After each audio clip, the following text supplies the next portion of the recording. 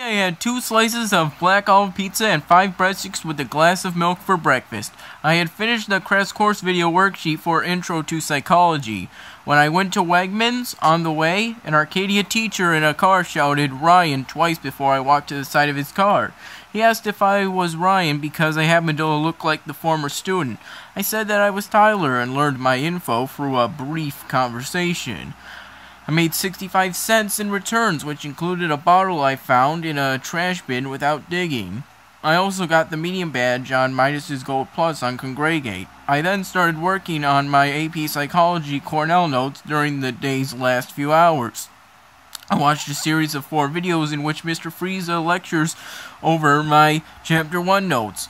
I'm trying to be original in my notes because nobody ever learned anything by just copying aside from not to do it or how to better do it. Some students interrupted Mr. Frieza at the end of Part 2, which he says at the start of Part 3. On the way home from Wegmans, I saw my sister and her friend Anthony on the same sidewalk. Anthony said that the library was closed and Brianna was walking there.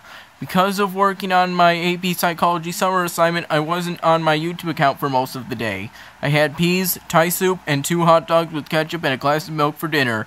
I didn't put any sriracha sauce in the Thai soup.